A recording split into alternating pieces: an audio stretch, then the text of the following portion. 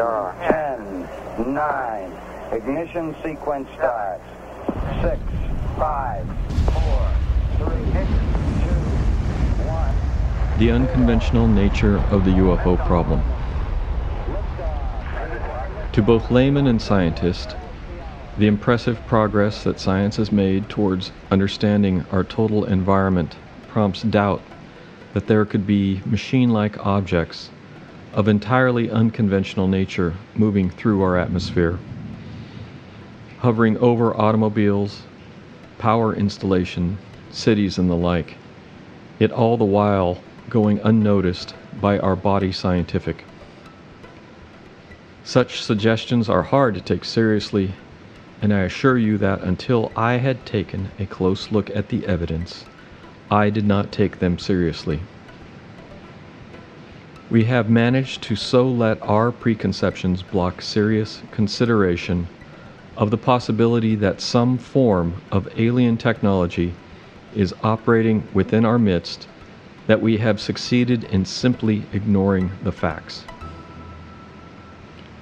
And we scientists have ignored the pleas of groups like NICAP and APRO, who have for years been stressing the remarkable nature of the UFO evidence.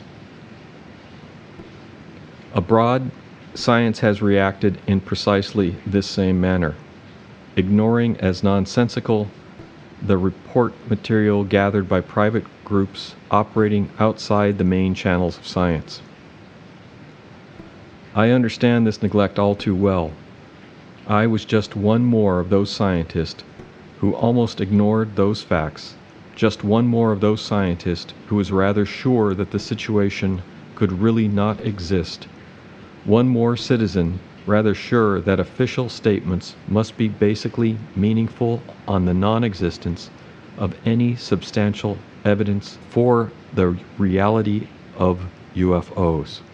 The UFO problem is so unconventional, involves such improbable events, such inexplicable phenomenology, so defies ready explanation in terms of present-day scientific knowledge, has such a curiously elusive quality in many respects, that it is not surprising that scientists have not taken it very seriously. We scientists are, as a group, not too well oriented towards taking up problems that lie not just on the frontiers of our scientific knowledge, but far across some gulf whose very breadth cannot be properly estimated. These remarks are made here to convey viewpoints that will probably prove to be correct when many more scientists begin to scrutinize this unprecedented and neglected problem. The UFO problem is, if anything, a highly unconventional problem. It may be well to take note of some of the principal hypotheses that have been proposed at one time or another to account for UFOs. In seeking explanations for UFO reports, I like to weigh witness accounts in terms of 8 principal UFO hypotheses. 1. Hoaxes, fabrications, and frauds. 2. Hallucination, mass hysteria, rumor phenomena. 3. Lay misinterpretations of well-known physical phenomena, meteorological, astronomical, optical, aeronautical, etc. 4. Semi-secret advanced technology, new test vehicles, satellites, novel weapons, flares, re-entry phenomena, etc. 5. Poorly understood physical phenomena, rare atmospheric electrical or atmospheric electrical effects, unusual meteoric phenomena, natural or artificial plasmoids, etc. 6. Poorly understood psychological phenomena. 7. Extraterrestrial devices of some surveillance nature. 8. Spaceships bringing messengers of terrestrial salvation and occult truth. Hoaxes and fabrications do crop up, though in percentages far smaller numbers than many UFO scoffers seem to think. Some of the independent groups like APRO and NICAP have done good work in exposing certain of these. Although there have been a good deal of armchair psychologicalizing about unstable UFO witnesses, with easy charges of hallucination and hysteria, such charges seem to have almost no bearing in the hundreds of cases I have now personally investigated. Hypothesis 3, misinterpretation of natural phenomena, do explain many sincerely submitted UFO reports. But efforts to explain away almost the entirety of all UFO incidents in such terms have been based on quite unacceptable reasoning.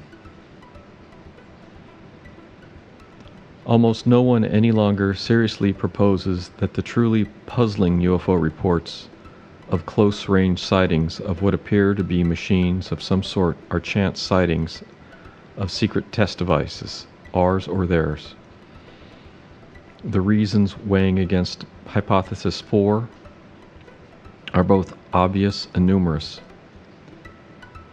That some still not understood physical phenomena of perhaps astronomical or meteorological nature can account for the UFO observations that have prompted some to speak in terms of extraterrestrial devices would hold some weight if it were true that we dealt therein only with reports of hazy, glowing masses comparable to, say, ball lightning, or if we dealt only with fast-moving, luminous bodies racing across the sky in meteoric fashion. Not so, as I shall enlarge upon below. Jumping to Hypothesis 6, it seems to receive little support from the many psychologists with whom I have managed to have discussions on this possibility. Hypothesis 6 is poorly understood psychological phenomena. I do not omit it from consideration, but as my own witness interviewing has proceeded, I regard it with decreasing favor. As for Hypothesis 8, spaceships bringing messengers of terrestrial salvation and occult truth, it can only be remarked that in all of the extensive literature published in support thereof, practically none of it has enough ring of authenticity to warrant serious attention.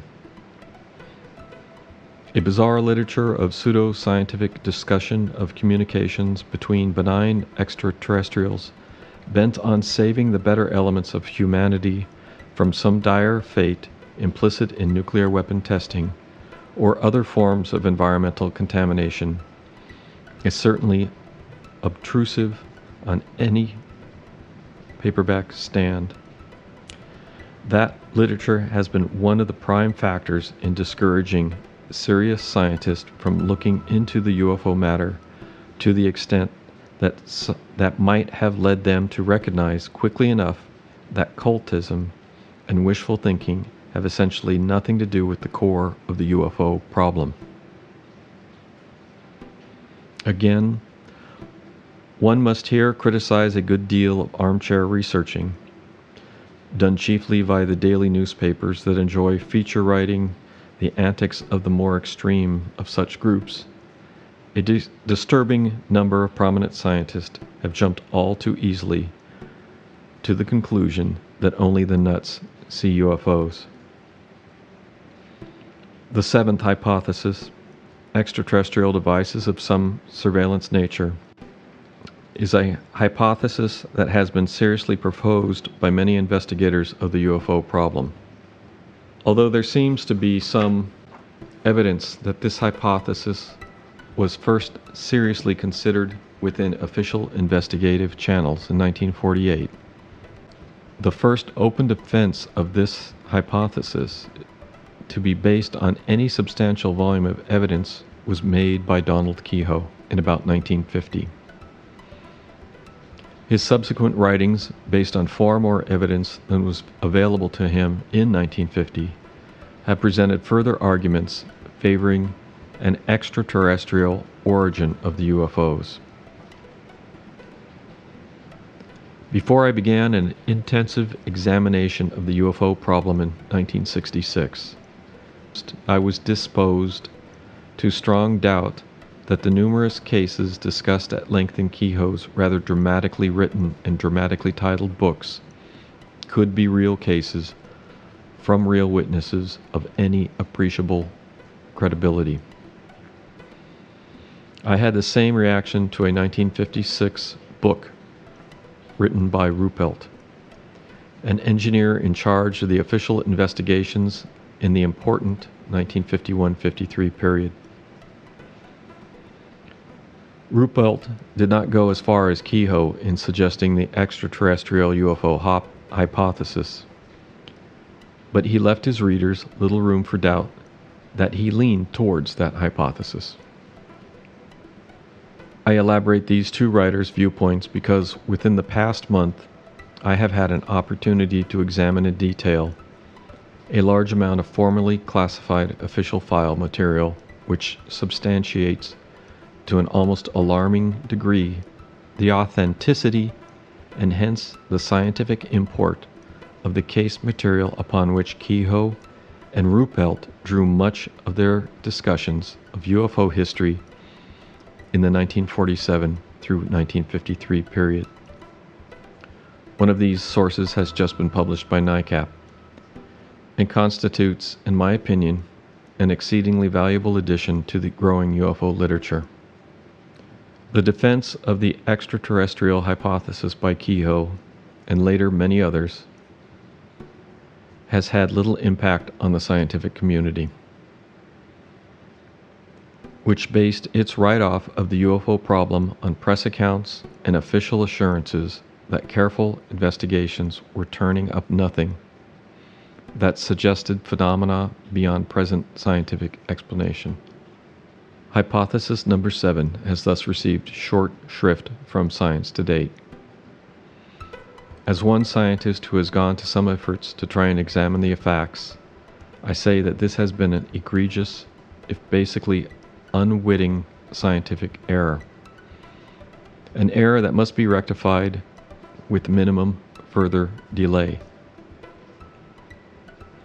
On the basis of the evidence I have examined, and on the basis of my own weighing of alternative hypothesis, I now regard Hypothesis 7 as the one most likely to prove correct. My scientific instincts lead me to hedge that prediction just to the extent of suggesting that if the UFOs are not of extra-mundane origin, then I suspect that they will prove to be something very much more bizarre. Something of perhaps even greater scientific interest than extraterrestrial devices. Presented to Congress July 29, 1968, by Professor James E. McDonald.